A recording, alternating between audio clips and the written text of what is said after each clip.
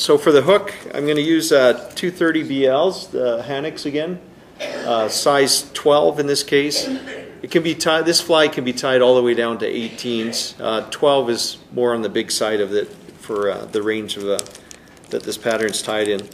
This is a pattern that through competition angling was used a lot by the French. It's incorporating the principle of hot spots on a pattern, and since the French did so well with it, they just nicknamed it the Frenchie for, again, a lack of a better term. So I'm going to use a tungsten bead again. The size of this bead to match this hook is going to be a 3/32. And as I said earlier, if you're going to tie any nymphs, use tungsten. Don't try and cheap out and go with brass or something because it's cheaper.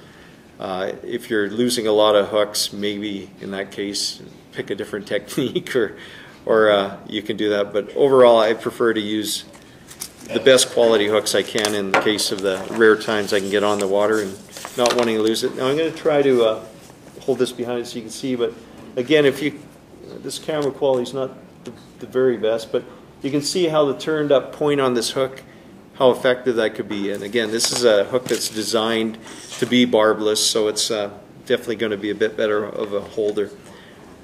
So the bead in place, this one here, I'm going to add a little bit of this flat wire lead tape again on it, but just a real small thin strip. I don't want to overdo it, don't want to put too much on it and again lose the profile of it. The only problem with this lead tape that you find is trying to get the sticky backing off it can be a bit of a challenge, but just using your scissors you can scrape it and it'll come off quite easily. You can get that from golf club shops. What's that? You can get that from golf club shops. Oh, can you get it? Oh, they added it onto the face of the club, or added the onto club. the club's good. Yeah. Golf club shops. It's probably a lot cheaper there than what you pay for it in a fly shop. So again, just you could really use you could use lead wire if you want for this pattern, or whatever your choice is. It really doesn't matter. But again, I just prefer the slimmer profile I get by using the tape. So you put that in the top half? I wrapped it all the way around the shank of the hook there. Again, just up. No, I mean you use just half of the top half of the hook.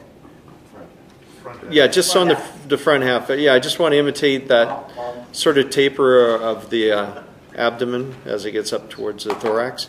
So again, I'm just going to lock this bead into place, and I'm going to hold the thread again over the tape, just so it's going to help to keep this from moving it or locking it in between the wraps. And just trim off the excess. And again, if you're going to use thread, what I always recommend is going on the principle of fluorescence and such, and UV, is pick something that's fluorescent. If you're not sure, again, take your flashlight. You'll know in an instant if you hit it, if it actually has a fluorescent quality, because it's going to kind of glow. The key with this pattern too is they're relying on the fact that it's going to be a bit more visible, maybe in a bit more colored up water, but also in general low light conditions or fishing in deeper water.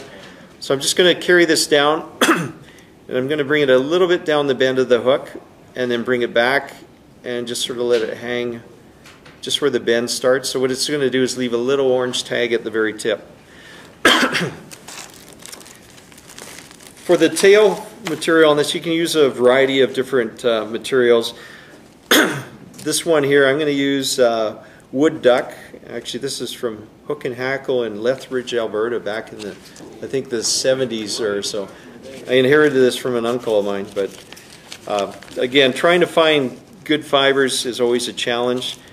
You don't necessarily want to pick strands where the little stripes or bars in them are too far apart when you're tying a small pattern. So you're going to want to dig through your package and find one of those little gems that are going to have it nice and tight, like you can see in this case here, especially for the size of this pattern.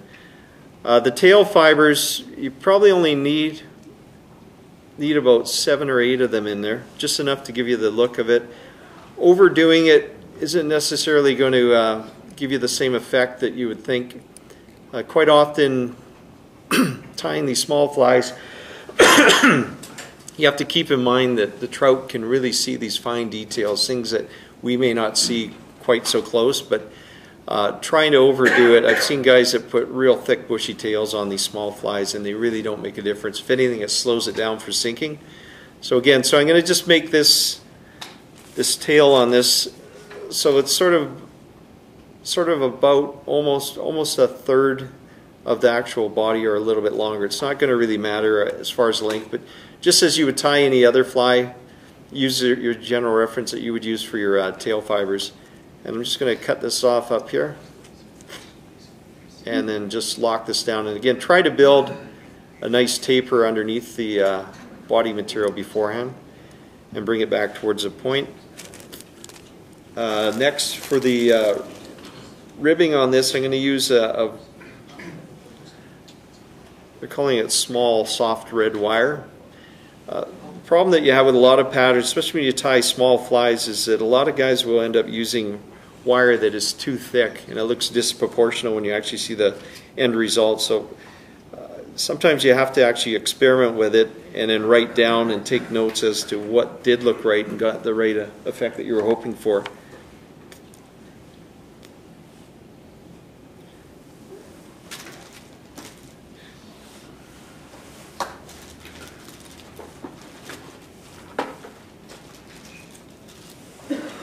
Okay, in this case of this wire, just on second thought looking at it, it is too thick in my mind. So it just goes to show, don't just grab the closest thing and assume it'll work. When you actually hold it up by the pattern, you'll get a good idea of what would work or not. So what I'm actually going to switch over to is an extra small. And again, for a hook of this size, it's going to look a little bit better and a little more subtle. You don't necessarily on smaller flies want to overdo the ribbing. This hook here is size 12. So for a size 12 or 14, I would use the extra small for this pattern. So I'm just going to lay this wire down, and again, all the way up to the bead, lock it down, and then bring my thread right back to the tail again, and just leave this off to the side. For the body material, I'm just going to use pheasant tail, just a plain center. Natural color. You can use this in black or whatever color you might want to do. You could use olive if you're trying to imitate some blue wing olives or such. And just grab a few fibers, maybe 4 or 5 at the most. Just pull them off. And this is going to be the body material. So of course you're going to want to start with the thinner material at the tip, working towards thicker at the front of it. So for this, I'm going to actually lay it underneath and just try and lock this down here, and then just bring my thread forward and stop at the bead. One other thing I should mention, which I didn't do with this here, the thread should actually be probably more beneficial to use a 8/0 than a 6, because 6 is a little bit thick for a thin pattern like this.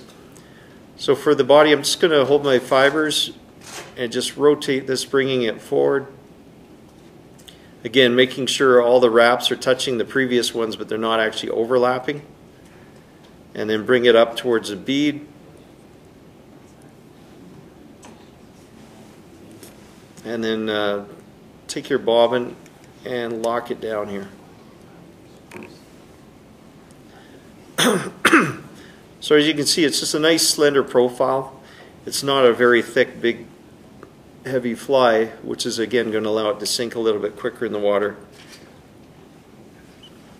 I'm going to throw another half hitch in here again, just because I do not want this to come unraveled, because there's no way to recover once you've cut your body material that short. And for the ribbing, I'm going to actually counter wrap it on this one here, just because it's pheasant tail. Just bringing it forward, just leaving a nice even gap between each of the wraps. And what this does is it just gives it a nice sort of shine of a reddish hue in between the fibers, so that the fish will kind of see this and be a little bit more attracted to it. Again, I'm just going to do my same old thing of putting the bobbin over to lock this material down and wrap it around and trim off the excess. You can pull and rip it. I see a lot of guys that do pull and rip their wire. If that works for you, that's great, but when you're tying some of these smaller flies, sometimes you can actually pull it too much and you'll pull it through and crush the fibers on here. So now for the head, sorry, behind the bead itself, all it's going to consist of is just a hot orange hot spot up here. So you're just going to do several wraps, trying to keep it tight to the bead. When you think you're at the point where you've got enough, back off, because you're going to do a whip finish. So quite often the biggest problem with these flies, this may be the case in the case you're using 6/0 instead of 8, a lot of guys tend to get too much thread buildup at this point. You could take and add a little bit of varnish to your thread when you do this knot here. But again, being a smaller fly, this one here doesn't tend to come undone a lot. So again, this here is the Frenchie. It's very similar to the just a plain old pheasant tail nymph that you might tie. It's very hard to see in this lighting here, unfortunately, to tie it or even to show the colors of it. But when you have a pattern like this, again, just keeping in mind what trout can see, those small hot spots will kind of show up and be a little bit more visible to the fish in the water.